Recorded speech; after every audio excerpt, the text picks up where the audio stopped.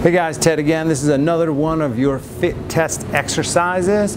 And this one we kind of break up into two. It's for the abs, and it's either rowers, which I'll show you, and or crunches. So I'm gonna do 30 seconds of each one. And ultimately it's about how many you can do in 1 minute. So if you do all rowers, they're harder in 1 minute. That would be one way to do it. Or you could do, you know, some people are just doing 2 or 3 rowers and then it hurts their back, so they go to crunches. But you do the best you can, the combo of each, as many as you can in 1 minute. So sitting on your bum here, the rower is basically this. Boom, like you would be rowing a boat, right? Like that, 2, 3. If it hurts your back, then you lie on your back and you start doing crunches, counting 1, 2, 3, like that. So I'm gonna do 30 seconds of each. Ready, sit up tall, join me. 3, 2, 1, go.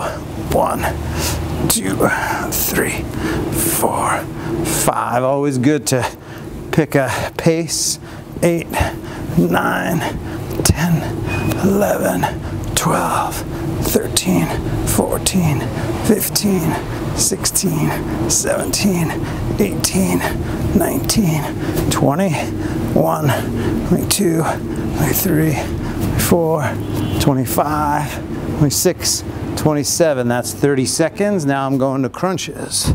1, 2, 3, 4, 5, 6, 7, 8, 9, 10, 11, 12, 13, 14, 15, 16, 18, 19, 20. I'm holding my head because I don't want to strain my neck.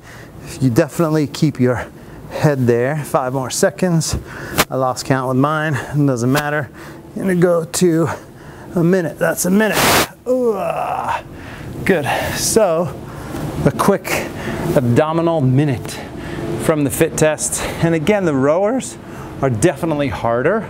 So you want to see if you can build your strength for the rower, because it not only works your midsection, but your back as well. Crunches primarily back, a little bit of hip flexor. All right, nice job. Keep working it.